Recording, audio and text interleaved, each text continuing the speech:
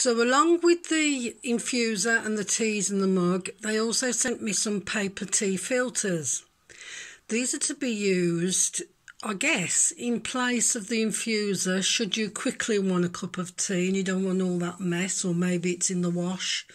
But also you can use them in a teapot as well. So I'm just going to show you how that works.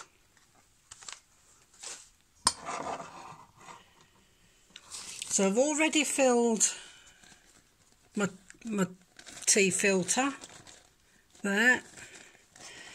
I put it in like this. It's up to you how you want to put it. Then fill it with tea, with water.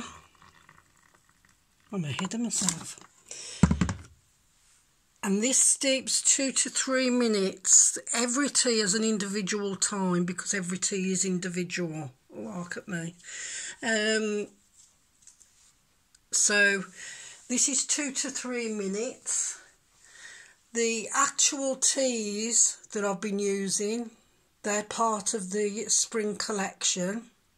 I'm not a big fan of green teas. I do veer towards the fruit teas, but this is lemon meringue green, and this is quite nice.